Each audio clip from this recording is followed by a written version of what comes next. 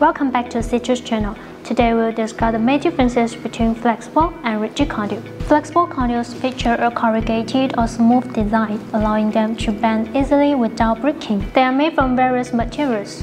Types include liquid-type flexible conduits, flexible metal conduit, and electrical non-metallic tubing. The biggest advantage is flexibility. This conduit is ideal for tight spaces, moving components, and irregular layouts. They are commonly used in machinery wiring, automation systems, and locations with frequent movement. Rigid conduits made from PVC or metal maintain a fixed shape and require a tool to bend. They offer high tensile and compressive strength, ensuring durability under physical stress.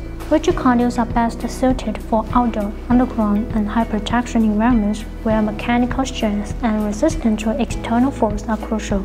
At Ctube, we provide both options certified to UL, CSA, and ASNZS standards. Our conduits offer chemical and corrosion resistance and easy installation.